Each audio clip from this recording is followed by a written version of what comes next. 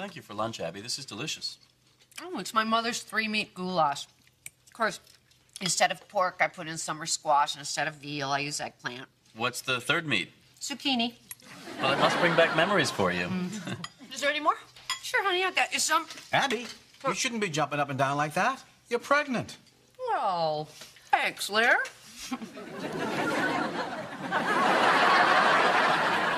What? Goulash. Oh, it's on the stove, Pumpkin. So, Abby, how have you been feeling? Great. We just had another ultrasound, and everything's terrific. We're having a little lower back pain, but that's normal. Have you been doing those yoga stretches I showed you? We tried, but they put too much pressure on our bladder. If it's our bladder, how about you get up every 20 minutes and empty it? We're also a little hormonal, so we probably shouldn't talk about this in front of us. Have we taken our prenatal vitamins today? No, I think we left them on our bedstand. Would you get them for me, please? Your bedstand or my bed? I'll find them.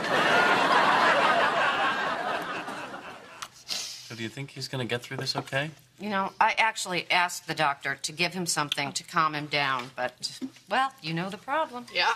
What problem? There's not a lot left out there that my dad hasn't built up a resistance to. Abby, look what I found.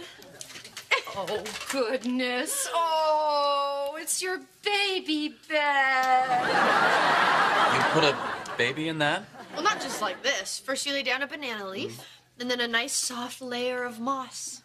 Moss.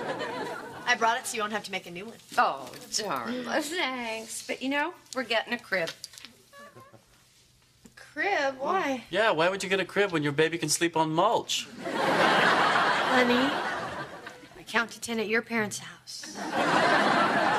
You always said cribs were just little jails for babies. I know. But, Dharma, I'm getting too old to chase a baby around in the middle of the night, honey. I can't tell you how many times I had to crawl under the house to fish this little rascal out. I was visiting Fluffy. Fluffy? That was a feral bobcat or a raccoon. Or we could never get close enough to tell. Sure was Fluffy, though. Here you go. Pillow for your back, your reading glasses, slippers, and your aromatherapy candle.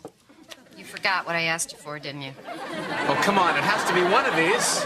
Vitamins, Lair. I take them. They don't help.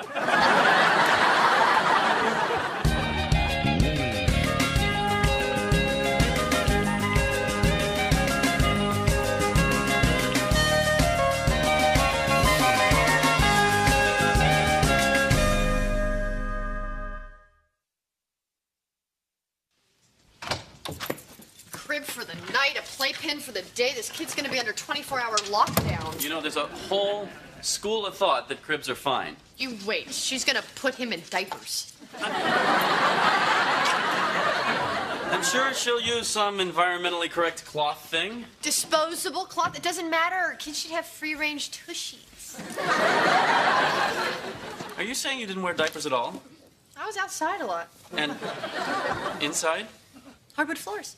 Oh, God. I don't even know these people anymore. They are not my parents. Oh, come on. You wore diapers. Greg, you wear those awful things, you learn to hold it in.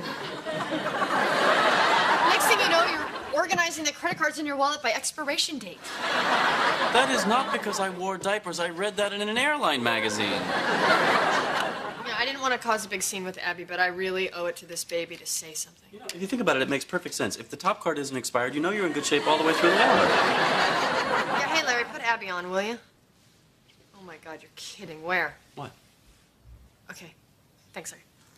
I gotta go. Well, what is it? Your mother is taking my mother to buy a baby monitor and a cradle that rocks itself. Sorry, my mother's a terrible woman. She doesn't know any better.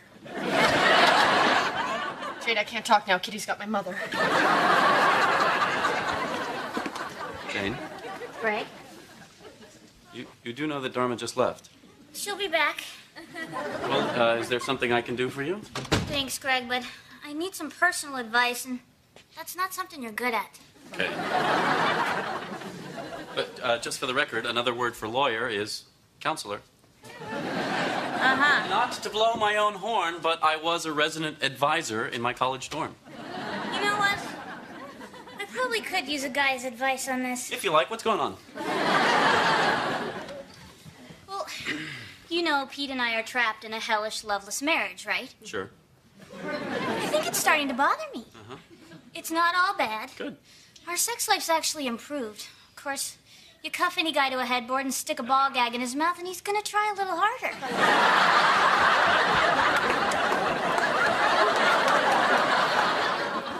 You know, I'll have Dharma call you as soon as she gets back. A baby leash? Oh, trust me. It's a godsend. I never could have handled Gregory without it. Of course, in those days, you had to buy it in a pet store. Kitty, I don't know. All right. We'll just put it by the register, and I'll see if I can find the chew toys. The chew toys? You know, pacifiers, teething rings, things of that nature.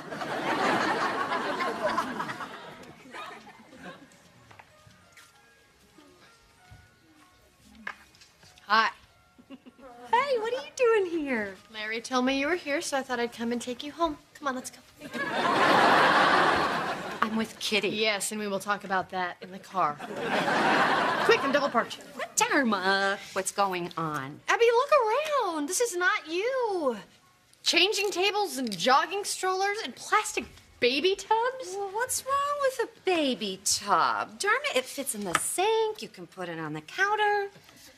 What happened to rain barrels in the backyard? Or taking a shower with Mom? It's hard to hold a baby in the shower, Dharma. So? Remember how much fun we used to have playing that great sliding game? Yeah, that wasn't a game. You were slippery and I kept dropping you. So? And there's always a sponge or a dog to land on. It was fun. You know, I'm gonna do things a little differently this time around, hon. Why? Well, because that's one of the blessings of having a second child, Dharma. You get to learn from the mistakes you made with the first. Mistakes? What do you mean mistakes? Baby. Your father and I were a couple of crazy young kids when you were born. You know? Oh, we did a lot of cool stuff, but Dharma, sometimes I think it's a miracle that you're still alive. You didn't make any mistakes, Abby. I had a great childhood. Honey, we let Timothy Leary babysit for you. He thought you were twins. We came home one night and he was like crying his eyes out because a giant flaming condor flew off with your sister. Hello, Dharma. Oh, Abby, look at this darling bouncy chair. Oh, that does look like fun. Okay, if you think this is better than being dragged behind the back of Dad's bicycle on a blanket, I can't help you. You know, Jane and I are trapped in an empty, loveless marriage. Sure. But not everything about the marriage stinks. I mean, the sex is great. You give her a pair of thigh-high vinyl boots and a hot glue gun, she can really stamp your passport. Hey, honey, do you need a hand there? No. I'm torn, you know. She bugs the hell out of me. But on the other hand, you know, I am wearing her underwear. You know, maybe I should give her a hand. So you want to talk about this later? No, talk to your wife, not me. When she's angry, she doesn't listen. Wait till she's in a good mood. By then, I got a rubber ball in my Go. What's all this? Abby packed up my old stuff to make room for the baby. So, these are all your old toys? Yep, the remnants of what I'm told was my terrible childhood. Take it things have not improved with your mother? She's lost her mind, Greg. According to her, everything in my childhood was a mistake. Well, sure, but you know, you turned out great. Is that supposed to make me feel better? No, why would I want to do that? There's nothing wrong with the way I was brought up. It's his baby that's gonna have problems. You know what she just bought for him? A Jack-in-the-Box. What does a baby need a Jack-in-the-Box for? Babies like to be surprised? Fine. But what happened with putting a mouse under a Dixie cup? I don't know why that went away. Kids don't need stuff like that. When I was little, I played with homemade blocks and puppets. Oh, I had this one toy called Shoe Boat. Shoe boat? Yeah, it was a boat, and it was shaped like a shoe, and you could put people in it, and it had little portholes that looked just like where the laces would go. Ah, here it is.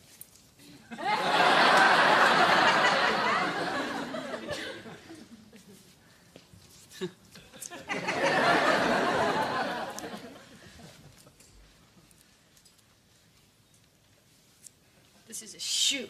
I can see it as a boat. Ahoy the dock! Ahoy the shoe boat! Man overboard! I'll throw you a shoelace! It's fun. It's fun. Toot, toot. Stop it! It's a shoe, Greg. It's a stupid shoe. I can also see it as a shoe. Man, she was right. Come on, Dharma. I can't believe I've been defending all of this. I slept on rope, I played with mice, and this is a shoe. Yeah, honey, but you Don't tell me I turned out great. I was always going to say, yeah, honey, yeah. This is a shoe, Greg. My whole childhood is a big joke, and she let me believe it was wonderful. Yeah, but you thought it was wonderful, so what difference does it make? The difference is now I know my mother's a hypocrite. Well, she did some things that were wrong, and now she's going to do it right. It doesn't fix it, Greg. It doesn't change the fact that Abby's been lying to me my entire life. If you ask me, this woman doesn't deserve to have another baby. Oh, Dharma, What? I don't... That's all I was going to say. No, Dharma, I don't.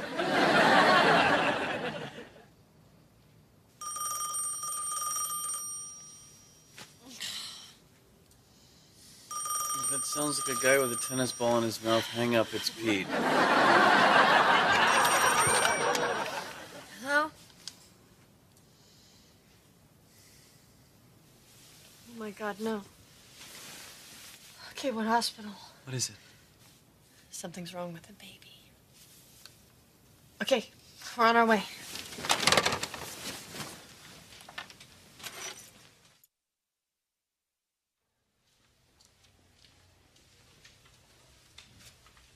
Can I get you something to drink? Soda or something? I did this, Greg. Dharma, you did not put your mother in the hospital. I said she didn't deserve to have this baby, and look where we are. You were angry, and you said some things you didn't mean. Everybody does that. Oh, hey, good. Abby's okay. But they don't know yet about the baby. Can we see her? Not right now. It's gonna be at least a few more hours. Maybe you guys wanna go home and get some sleep, and I'll call you? No, we'll stay here. Larry, you need anything? No, I'm okay. I'm gonna go sit with her.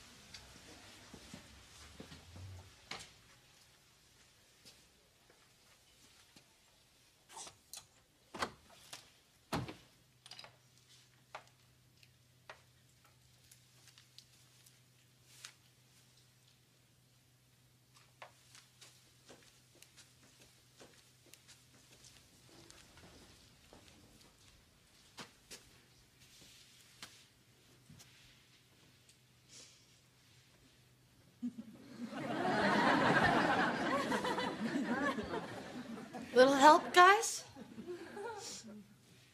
Whoever's up.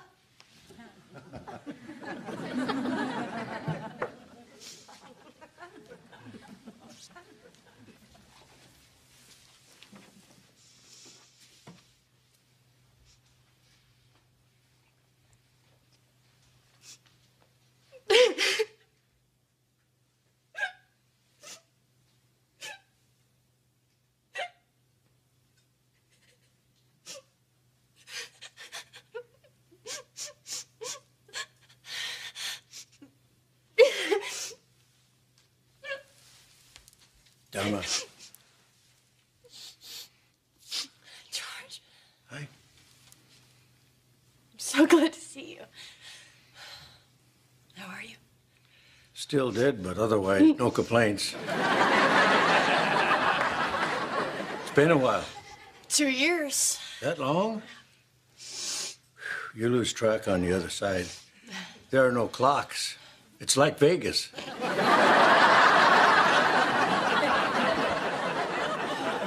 George, my mom might lose the baby. And you think you made this happen? It feels like. Well, if you did, they should put your picture up here on the spinning God wheel. Whether I did it or not, I was thinking it.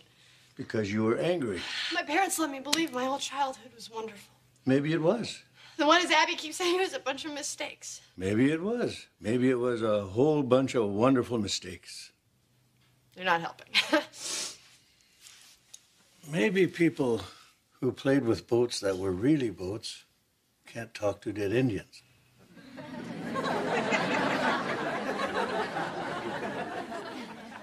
So what should I do now? I think I should stay here and pray? What do you mean by pray? I don't know, talk to the universe or God or the Great Spirit, whatever it is. Huh. So you're having a conversation with the Great Spirit, the maker of all things. I guess. And you're doing the talking? All right. Also, the machine in the hallway takes $1.25.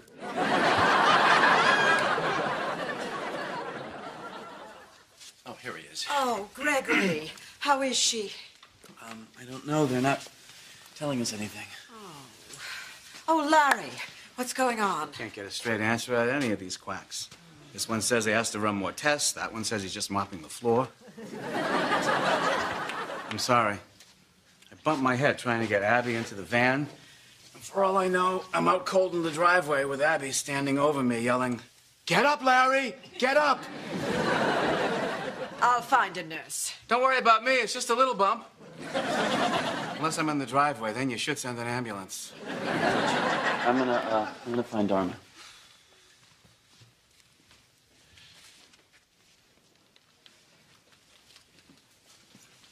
Hey. Hey, have we heard anything? No, still waiting for the doctor.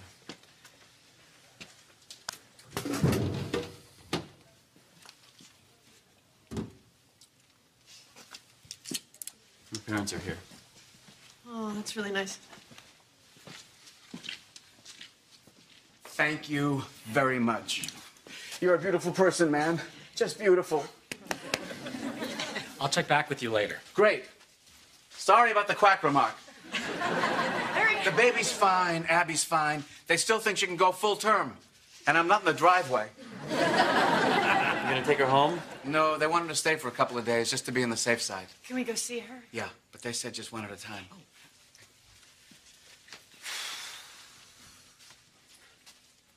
Hell of a thing.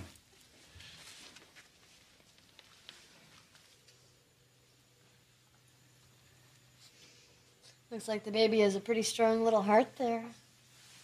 Just like his sister. Oh, Dharma. I'm really gonna need your help with this baby. I know. No, you don't.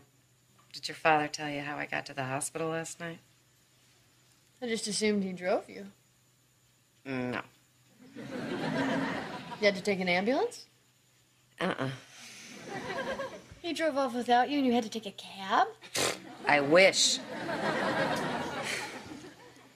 Don't worry, I'll be there for you.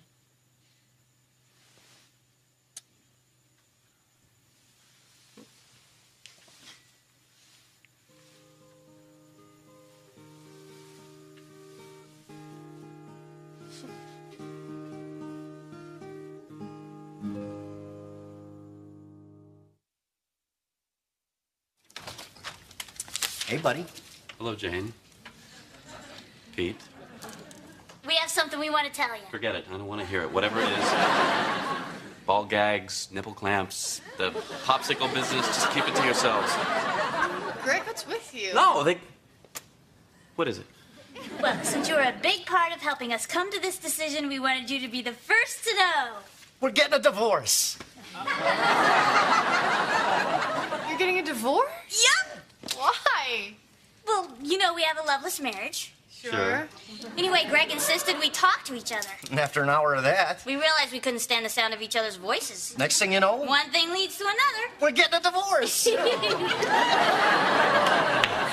So tomorrow we're gonna have some people over for drinks to celebrate. Casual, no big deal. Some people will bring gifts. We are there. I'm so happy for you guys.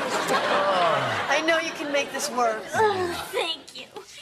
Come on, you wanna help me throw your stuff out the window? Do I?